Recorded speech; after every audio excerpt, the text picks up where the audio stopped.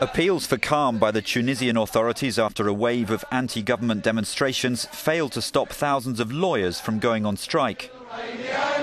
They claim that some lawyers were beaten by police at sit-ins last week. Their action follows widespread protests against unemployment and repression in a country where dissent is rarely tolerated. The government has accused opponents of exploiting the unrest. The death of a young man who set himself alight in Sidi Bouzid sparked violent protests in central and northern Tunisia. Mohamed Bouazizi acted after police confiscated the fruit and vegetables he sold illegally because he couldn't find a job. Reports from one town said water cannon was used to disperse protesting students, and the authorities ordered schools and colleges to be closed. Elsewhere, a woman was reportedly dissuaded from committing suicide after climbing an electric pole with her 3 children.